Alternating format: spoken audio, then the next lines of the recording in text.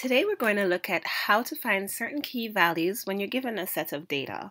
So for example, I might want to find the mean or the median or the quartiles, the mode, the maximum, the minimum, or the sum. And this is of course much more helpful if you have a really long list of numbers. With this list you can do it in the calculator. But with a really long list, 1,000 numbers, 2,000 numbers, Excel is really helpful. So let's start off with the mean. Now, there's several ways to do these calculations in Excel, but I'm going to show you one way consistently that will work for all of these, and that's to use a formula. So in order to use a formula, every formula in Excel always starts with the equal sign. So you go to the box E31 because that's where I want my mean to appear in this particular case, and I type the equal sign. Now, in order to find mean, you have to remember that the command for that, or the function for that, is the word average.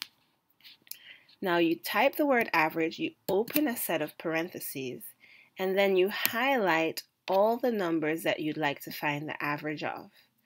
Once you've done that, you close your parenthesis and press enter, and it does it for you. Now, what's beautiful about that, now that we've typed that formula in, if we want to find the average of the column next to it, so the average of the low temperatures, all we have to do is click where we typed our formula. So we click in that box on the average, hover to the right bottom corner, left click, and pull over to the other column where you would like to also find the average again.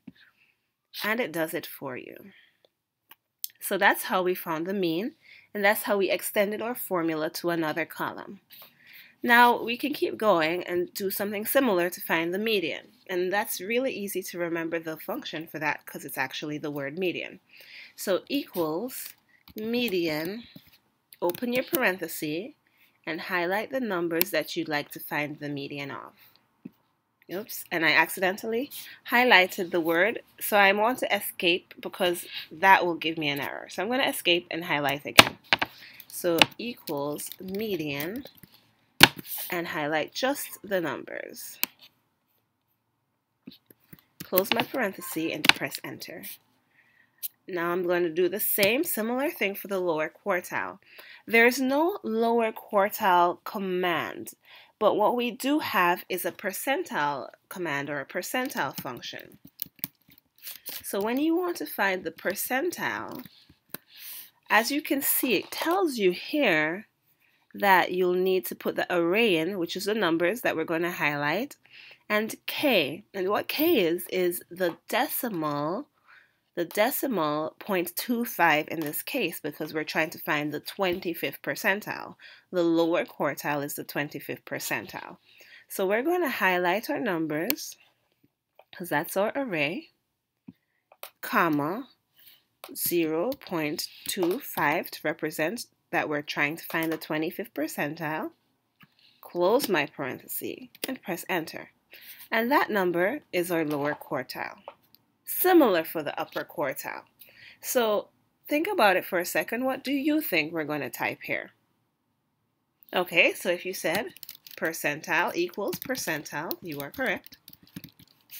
And that's spelled incorrectly, so let's fix that. Percentile. Okay, open parenthesis, get the numbers in. And what is our K in this case? If you said 0.75, you are correct because that's the percent of scores or temperatures that we want lower than our upper percentile. So our upper percentile value is that, 23.75. Mode, minimum, and maximum, super easy because we use those words. Equals mode, and as you can guess, we'll highlight those numbers. Maximum, max, and highlight the numbers. Minimum, same idea, min, highlight the numbers. And sum, same idea, and we highlight our numbers.